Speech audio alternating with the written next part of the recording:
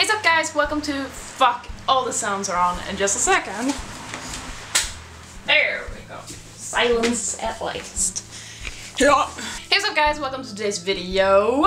Today I'm going to talk about something that you guys have been asking a lot about, and when you ask about stuff, I make videos about it. Oh, that's how it works. So today I'm going to talk about my tattoo aftercare and like the healing process and stuff like that. So what I do when I get a tattoo is that I wash it and clean it with non-perfumed soap once or twice per day, usually twice, but sometimes once.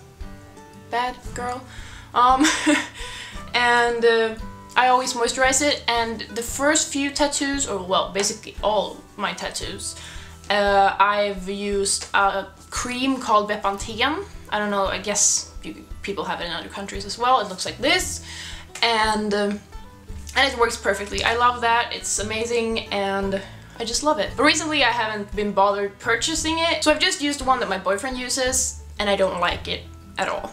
But I'm too lazy to buy the Bepanthen. And the one that I don't like is this. It's Hello Son, and I mean it works, I guess, and it does the job. It's just I don't like the formula of it, and I don't like what it does to my tattoos. And the reason I don't like it is because, one, it takes forever to sink into the skin. And I mean, it might be good because it has to be really moisturizing for the tattoo, but I just don't like how long it takes. And when you like moisturize, if you don't wash your hands afterwards with this, it's on your hands for hours, and it's just disgusting, and I don't like it.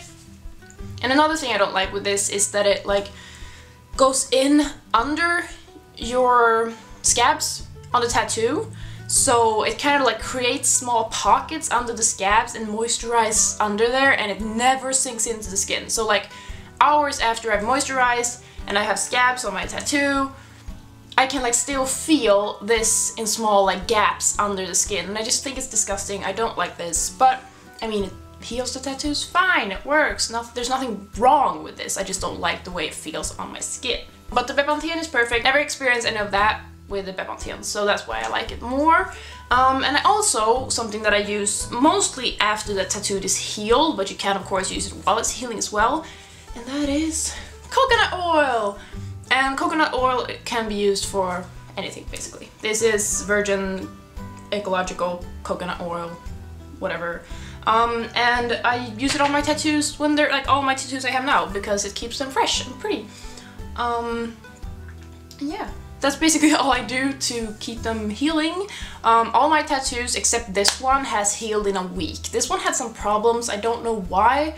I didn't do anything different. The only difference was that I used this the whole time. All my other tattoos I've used Bepanthen. But on my stomach I also used this the whole time, and that healed in a week. So I don't know, maybe it was the colors I reacted to because it was a new artist or something. I don't know, but it's healed now, it's perfect. Nothing went wrong with it. The colors are there, the lines are there.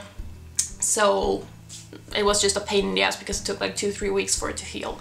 But now it's fine. As for being in the sun and sunscreen and stuff, I don't put sunscreen on my tattoos if I'm just like going to be out in the sun. Like if I go into town and the sun is shining, I don't put sunscreen on my tattoos. Or like if I'm just outside and the sun happens to be shining, no. But if I go to like be in the sun, like tan or something, of course I put sunscreen on my tattoos because I don't want them to fade as quickly. Usually like SPF 30 or something. And yeah, you should always do that if you want to protect them. And if you want to be like super hardcore extreme, you can put sunscreen on them every single day because you might get sun on them. You never know. But I'm not that super extreme with them. So yeah, my tattoos have faded with time, but most of my tattoos none of them are more than like 4 years old, really? No, I'm 22 soon. 19, 20.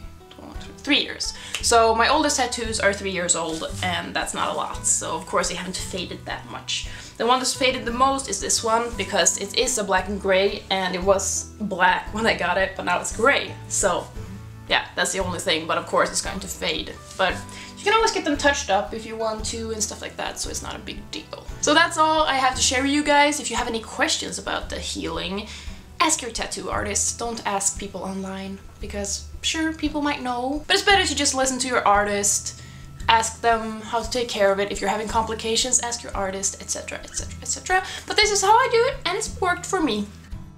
Switch word of the day is läka. What? Wrong order. Switch word of the day is heal. Like a tattoo needs to heal. And switch word for heal is läka.